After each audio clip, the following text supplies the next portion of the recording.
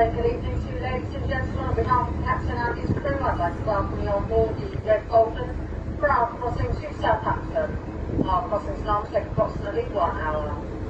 For everyone's safety, please keep your distance from others whilst wheeling around the ship, making sure to take notice of following the one-way arrows and floor distancing markers that are in place to support social distancing. We also ask that you take extreme care on stairways and the outer decks. If you are travelling with young children, please keep them close to you and supervised at all times.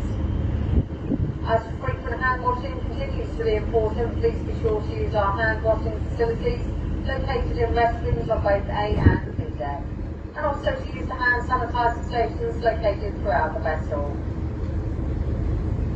We also remind you that it is the law to wear face coverings when travelling with us today, and this applies to all passengers except children under the age of 11, as well as passengers who are exempt as per the government guidelines. Due to the requirement to keep your face coverings on inside the vessel, we regret to inform you that eating and drinking of anything other than for medical reasons is not permitted inside. All food and beverage items purchased from our outlets need to be consumed on the outside deck only. And if we may now have a few moments of your time to listen to our very important safety announcement. Thank you.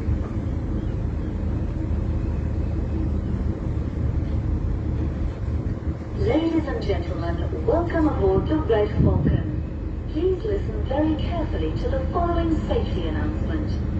In the unlikely event of an emergency, you will hear a continuous ringing of the ship's alarm bells.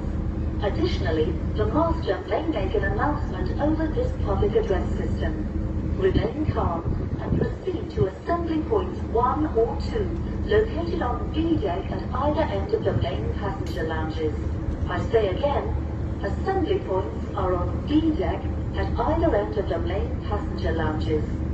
Assembly points are clearly marked by a green sign depicting a family group.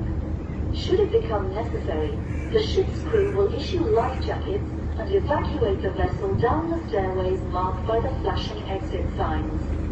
This vessel is equipped with life rafts and buoyant apparatus, which in the event of abandonment will be boarded from the bottom of the stairwells at E-deck level. Life buoys are also available. May we remind you that passengers are not permitted onto the car deck during the voyage. Thank you for your attention.